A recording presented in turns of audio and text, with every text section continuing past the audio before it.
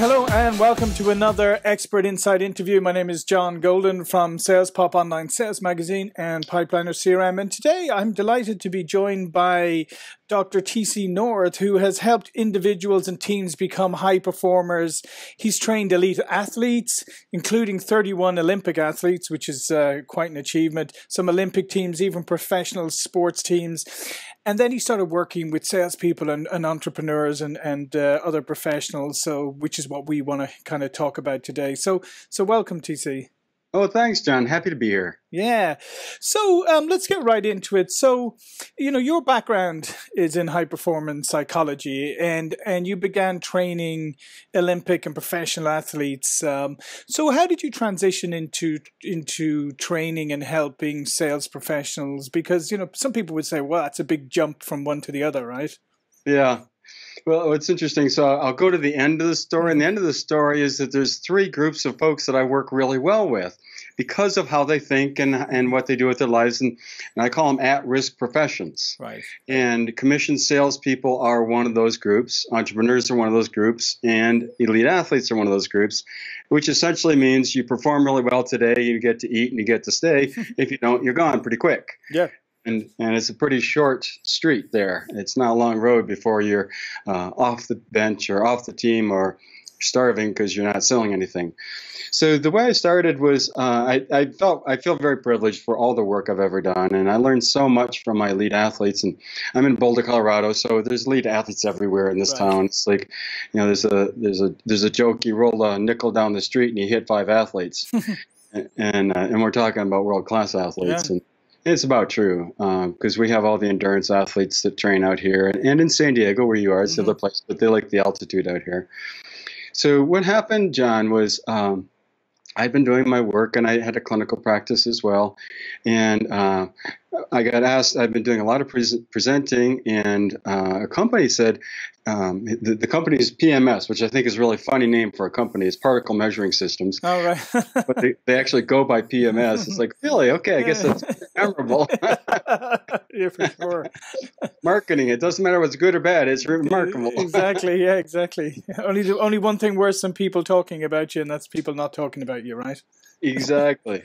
So the president of PMS contacted me and said, I've heard about your work with athletes, and I have an international sales team, about 80 salespeople. Most of what we sell, almost all of our sales are into China and Asia, even though they're a Boulder-based company. And he said, my folks are coming in. I would like you to present to them your work on confidence and how to be your best, because I don't want them to change anything. It's the Asian crisis. Not happening here, so it's hard to get your head wrap your head around it. But we'll get through it. It's the only quarter in 16 years we've actually dipped. And so they're all freaking out. So I gave this presentation, John. This is back, a long time ago, 80s, 1980s. Yeah, that kind of dates me, doesn't it? Well, And, it's okay. I remember the 80s. Don't worry. And for those of you who are like under 30, yeah, there were some decades before the millennium. The 80s were fun. I actually like the 80s a lot. And so I was presenting to the sales team, and John, I've always remembered this. You ever have one of those experiences where you're out of your body and you're seeing yourself? Yep. I don't remember what I was saying, but I had my cowboy boots on, which I always wear, at least when I present, and they had leather soles, and I was sliding across this floor. My arms are wide open, and I'm looking at these guys, and all their mouths are wide open. Their eyes are like this. I'm like, oh my gosh, these guys have never heard this stuff before. So that literally was the birth of me working with salespeople, because they loved it, and that company did great, by the way. And I just started working with salespeople, and then 2 of my best friends were management consultants, and they kind of said the same thing. That's, entrepreneurs would love the work you're doing with athletes about how to use your mind to create success. I'm going, really? And they go, yeah. And so they drug me into entrepreneurial companies, and sure enough, they were right. So how do you, when you worked with elite athletes and that, obviously self-belief and confidence is massive, right?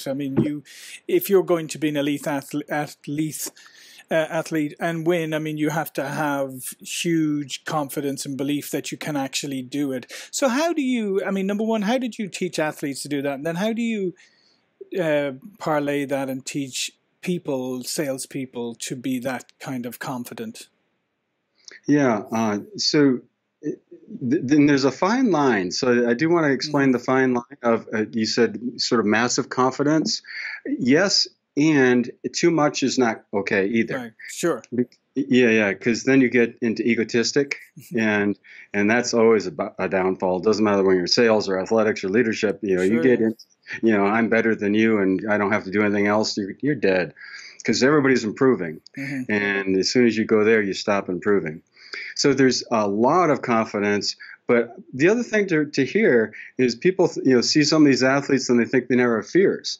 They all have fears. They have the same fears that we all do. They have fear of failures. They have fear of their relationships not working out. They have fear of travel. They have all kinds of stuff.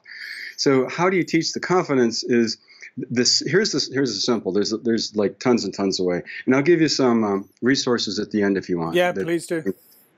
One of the most simple that I always use with athletes is to create a movie in your mind so salespeople, create a movie in your mind of being your best. It doesn't matter whether you're selling popsicles as a kid. It doesn't matter whether you're selling an idea to a spouse. When you're selling something, you're in the flow. In the flow, it's always easy. You don't think a lot. It just kind of on automatic. And so we always have them create that movie in their minds, and then we create in the time up to a competition very specific times to do that. Right up to sometimes within the last minute. And there's always the combination of what we call distraction and complete focus. Right. And you see athletes a lot like listening to music. Yeah. That's the distraction phase. Do anything but think about the event. Because you can't, if you think too much, it just tires you out. So then when you think, you want to just think about being your best, not in your fears, not the stuff that can go wrong. So that's the simplest. And I teach that to everybody. I did work at the Olympic Training Center. Every athlete that goes to the Olympic Training Center gets taught that kind of visualization. And you hear pros do it. And if you watch the Olympics, you'll see people do it. And we don't have Olympics on right now, but they're always showing people in their pre-routines. You can, like skiers, you can see them like their eyes closed and they're doing this, and their body's actually going through the motion as they go through the course. And that's very powerful because then it also not only engages the mind, but it's also connecting to the neurons of the muscles. So tell me a little bit about mindful power and what that means and how that can help salespeople be more successful. Yeah, thank you. And it's sort of the latest evolution of my work. And we hear about mindfulness everywhere in the news, and a lot of it's junk, quite frankly. Truly what you want to do with there's mindfulness of self, with others, and with the planet. First of all, there's sort of three levels, and there's probably some others, but those are the most basic. When I talk about mindfulness here, it's about self. And even within the self, there's mindfulness of your thoughts, there's mindfulness of your feelings, and what you want to do is be able to relax enough as a salesperson where you have this part. I always point this because this is where the prefrontal cortex is. This is the most advanced part of one's brain. When you're stressed, when you're worried, you release cortisol, and cortisol actually blocks the use of this. So it's very important. So one use of mindfulness is to relax and be at peace and to have your whole brain available to you. The second level of that is to be more aware of what you're thinking and what you're feeling. Because are you feeling confident? Are you going into fear? Are you going into concern? Are you listening? Or are you not listening? And are you really paying attention enough to you to know what's going on with the other person or the group that you're speaking to? Does that make sense? Yeah, no, it totally does. But I think that in the world we live in today, I think this is a real challenge for some people to achieve that kind of mindfulness, right? Because we're surrounded by so many distractions. We almost do anything in our power not to be with ourselves, right? We tend to, we're on our phone, we're on Instagram, we're on Snapchat, we're just constantly checking. So how do you get people to sort of take that time to really understand what being mindful really means and how to discipline themselves to do that? Well, and I work with all high performers. And so high performers always want to do what's best for them. Right. And the reality is without that mindset, I don't have any luck. Right. I don't work very well with people who already aren't committed to be high performers, no matter what the field. So that's one, is that initial mindset. because you have to do what maybe is culturally different. Mm-hmm. One of the things I teach people, and this was one of my favorite articles, is distractions make you dumb. Right. And this is a scientifically based statement. And here's the quickie on that, because I want everybody listening to understand this, John. And distractions are not only external distractions, but it's what you just said. It's like I decide to look at email. I'm thinking about something instead of focusing. It can take up to 23 minutes for your brain when you're fully in the flow and you just get distracted, can take up to 23 minutes before the brain is actually 100% back in the flow. Right. And every time you're distracted, you lose part of what's called fluid intelligence. You know, there's all these different intelligences. Right. So let's say you're an average person, you got an IQ of 100, 80, IQ of 80 is borderline developmentally disabled. If you get enough distractions during a day, again, this has been scientifically demonstrated, you can drop your IQ from 100 to almost 80. Right. So a normal person can be almost developmentally disabled with enough distractions, tired brain, fatigued brain, distracted brain, or if you're a genius, you only become average. Yeah, so that's a really fascinating point there. So for anybody listening, particularly those who may not be high performers or who want to become high performers, right? That, as you say, every time I'm allowing a little distraction, it may be, to me, it may be inconsequential. Oh, something just popped up on my phone. I'll glance over here at it. But you're saying that actually could take me 23 minutes to really get back to the core of what I was doing before. And if you add them up as you say, over the course of a day, I mean, it's kind of frightening in some ways, right? It pretty much means we're never totally in the flow. Yeah. Yeah, because very few times during the day do we actually go 23 minutes without distracting ourselves or getting distracted. So being in the flow, so that's almost that's the same or similar to presence, right? I mean, you also have to have a presence or be present. So tell me a little bit about that. Yeah, I'm going to tie that into the question you asked a while ago that I've answered only in part because I got off into some pieces of it. The mindful power concept. So can I go back to that? Yeah, absolutely. Please do. Yeah. So the mindful power concept is really how do you, on one scale, kind of think of it as a matrix of 4 boxes. So you got mindless and you got mindful. Which means mindful, you're very much a master of your own mind, your own thinking. I'm just use that as a very short definition. Never perfect, but you're master enough. Sure.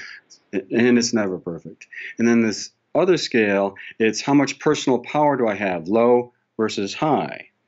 And so personal power includes courage, includes confidence, includes emotional intelligence, and there's several pieces to that.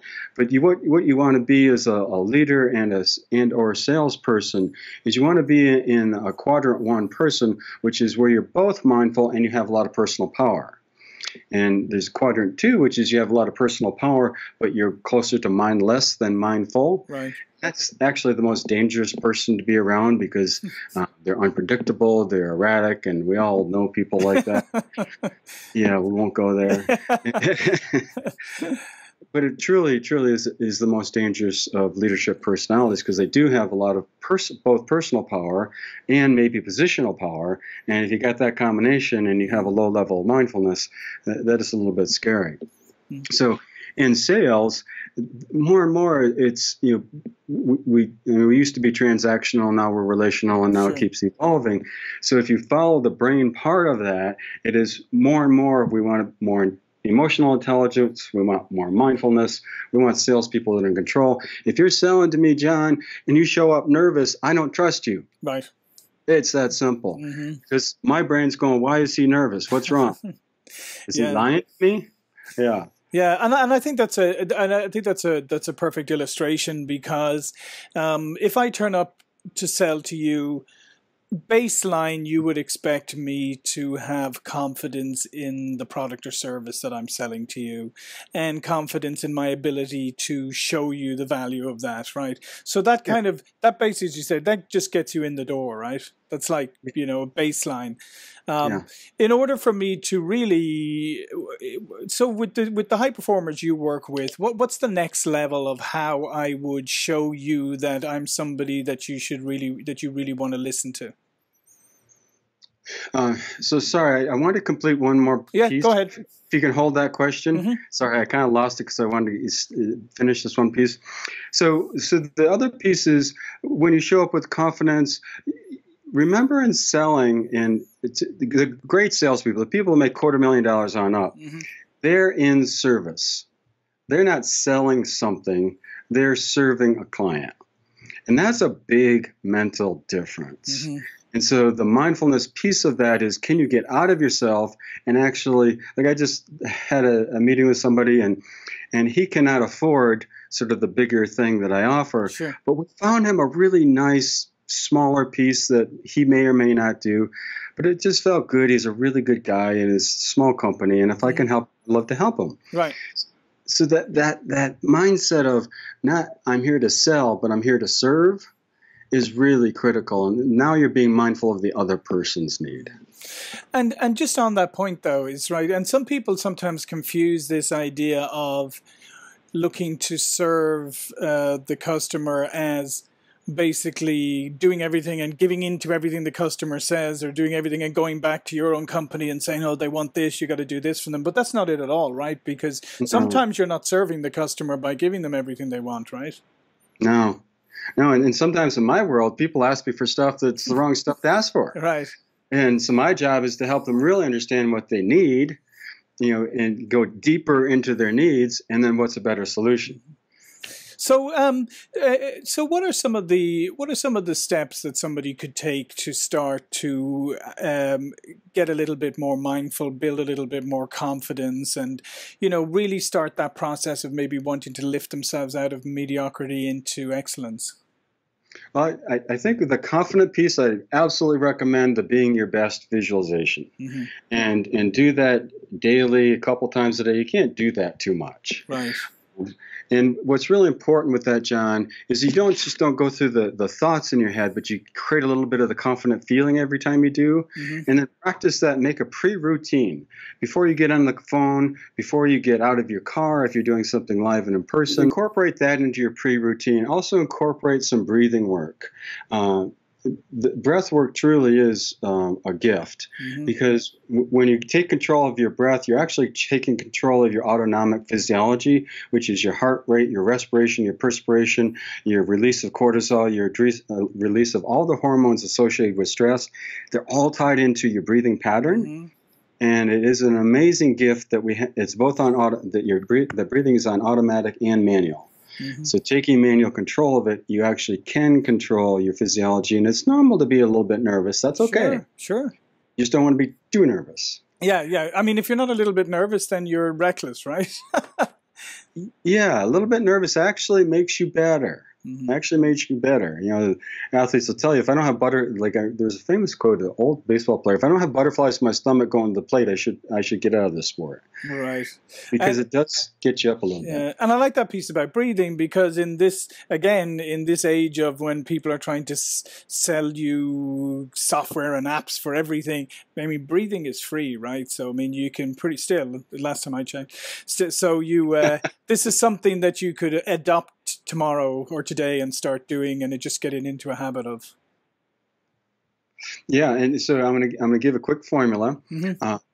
Because of the nervous system, the way to control your breathing, if you want to relax, make your exhalations about twice as long as your inhalations. Mm-hmm.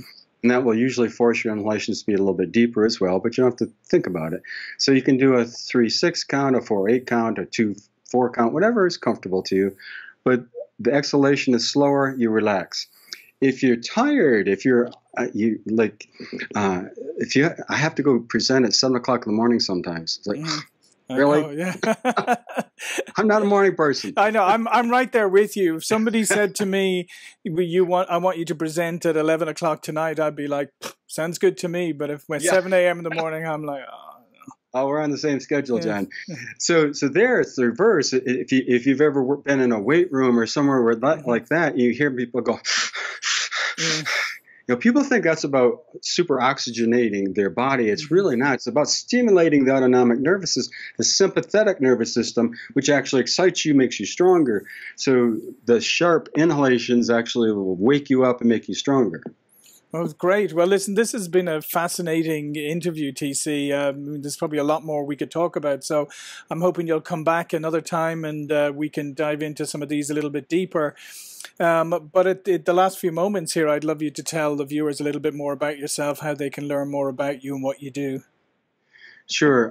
I invite everybody. I've got over 100 articles on my website. It's all around these topics of high performance. There's a whole section on confidence. I really invite you to do that. The latest post is, I might not remember the exact title, but something like 12 techniques to gain more confidence or improve your confidence. And then each one of those techniques has a whole article behind it, so you can look at that one post. Excellent. And any of the techniques that make sense to you, you can just click on that and then get the full technique. So that's a great resource. Of course, my website, all free. I do have a book, Fearless Leaders, and that's where this work started. And it's what you've heard is the evolution of some of that work. The How to Create Mindful Moments Anytime, Anywhere is one of my favorite pieces of that book. Does that help? Yeah, that helps absolutely, and obviously we'll put the links on underneath here for anybody who is listening and watching. Listen, I wanted to thank you again, TC. This has been really, really insightful. I think it's really pertinent stuff because I think, as I said earlier, I think people are getting so distracted today that even that one nugget of knowing that the more you get distracted, the dumber you get. I'm going to take that with me. Unless I'm too dumb to remember it and I've got too distracted. All right. Well, listen, John Golden, SalesPOP Online Sales Magazine, Pipeliner, CRM, TC North, thank you very much for this, and we'll see you all again soon. So I encourage you to subscribe to salespop.net, the online sales magazine. Also subscribe to our YouTube channel and then comment. Get involved in the conversation. Love to hear what you have to say.